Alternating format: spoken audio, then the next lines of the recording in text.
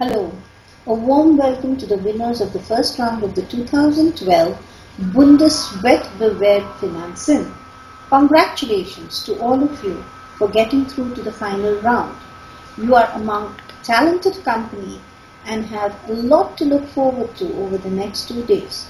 I would like to introduce myself and tell you about a special prize for the final winners and their teachers of the Federal Finance competition.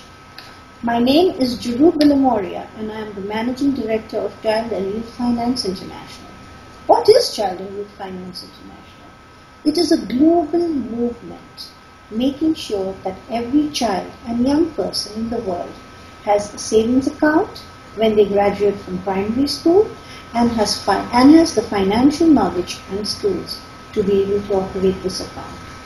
The first step: provide financial access and education to 100 million children in 100 countries by 2015. The Child and Youth Finance International Summit in 2012 was the first event to bring together children, youth and senior representatives from various sectors on the topic of financial inclusion and education from across the world. Among the almost 350 participants from 83 countries were 70 youth from 40 countries. Participants represented public and private life, civil society, leading researchers and experts in the field.